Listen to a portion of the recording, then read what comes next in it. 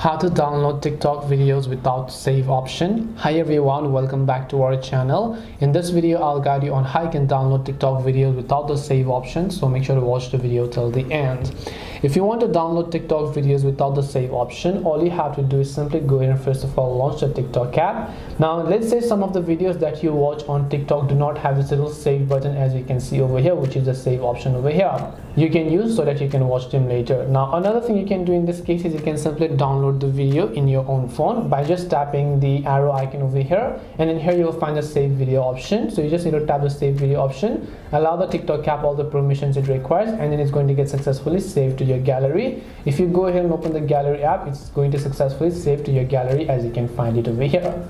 So this way you can go ahead and then download TikTok videos. Now if there is no save option, it means that the creator has not allowed saving the video. In that case, you will not be able to save it. Hope this video helped you guys. If you have got any questions, feel free to leave them down. Thank you for watching till the end, and see you soon in the next video.